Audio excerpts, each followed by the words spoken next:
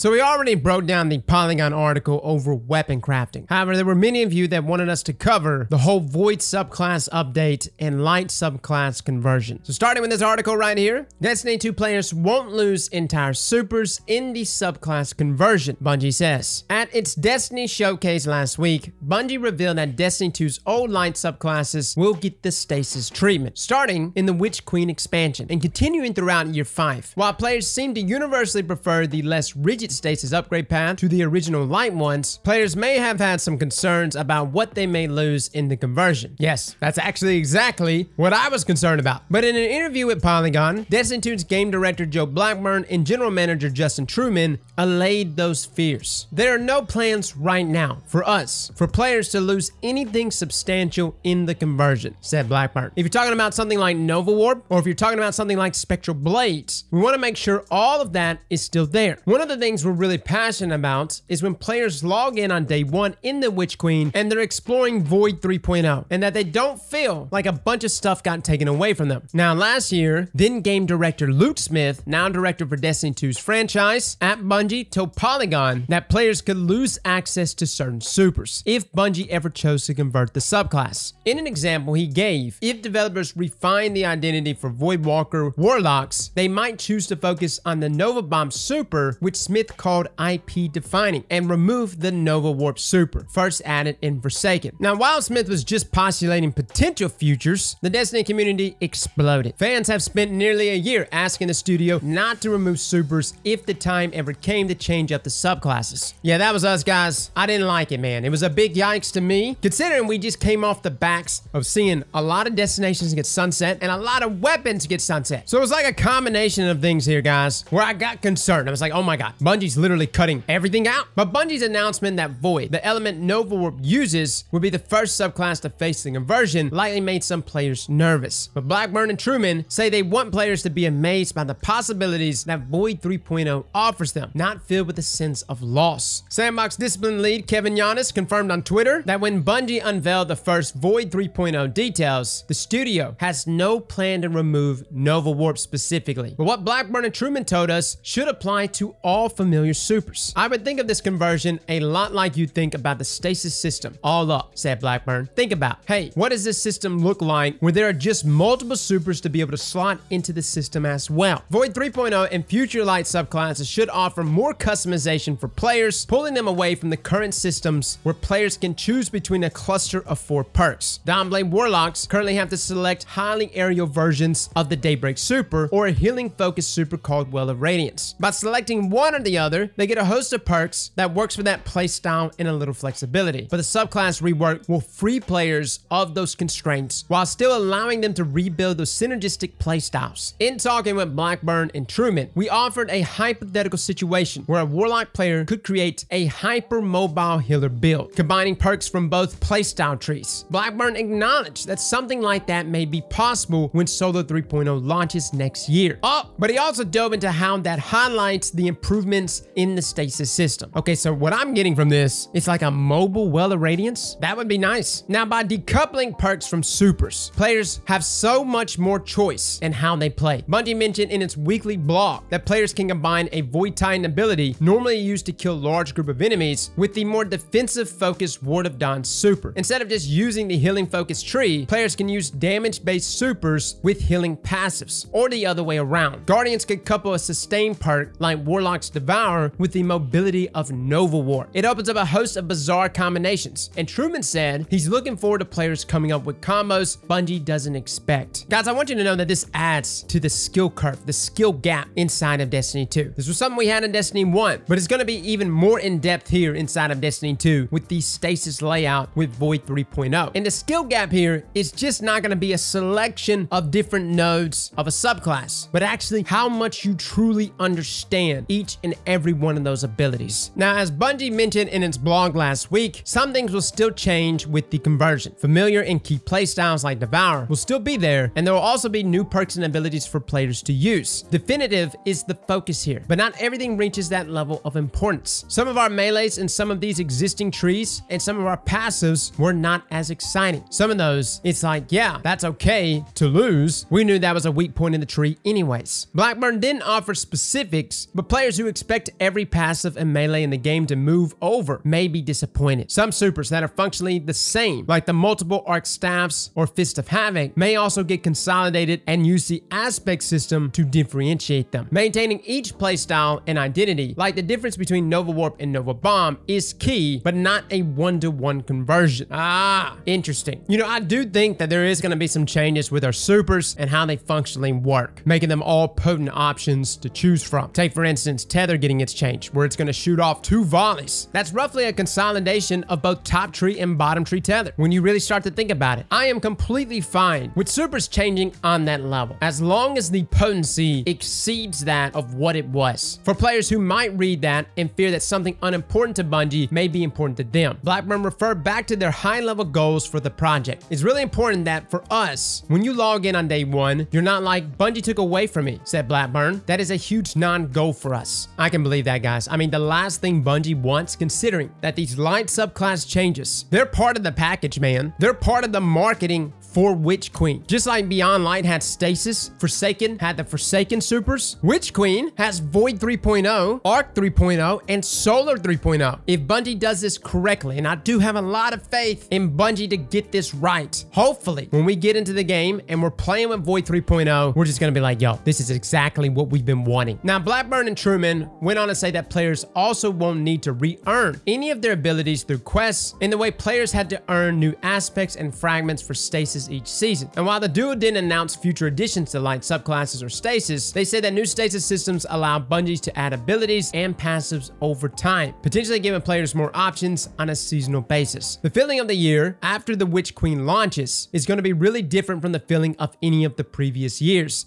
that we've rolled out in terms of the amount of evolution that you're going to see, said Truman. Not just to like the meta of the weapons, but to your fundamental abilities. I think it's going to be a higher bar than we've hit in previous years. Fellas, that is a hell of a statement. The reason why this is a big statement, this is following what Luke Smith said last year. And Luke Smith essentially came out and said, hey, it's a good chance we're going to be cutting out non-IP defining supers, maybe whole subclasses. So he was already kind of like fishing to see, where can we go with this? How far can we go with this? How much can we cut? How much can we consolidate? But simultaneously, in that same article, Luke Smith brought up that Forsaken and its scope will probably never be met inside of Destiny 2 again, which bummed us the hell out. Many of us were like, really? Because Forsaken was the bar. From Black Armory to the Menagerie to Forsaken itself and the new subclasses, the campaign, there was a lot that Forsaken got right. And not just right at launch, but for that entire year following. This right here, Truman saying it's going to be a higher bar than we've hit any previous year.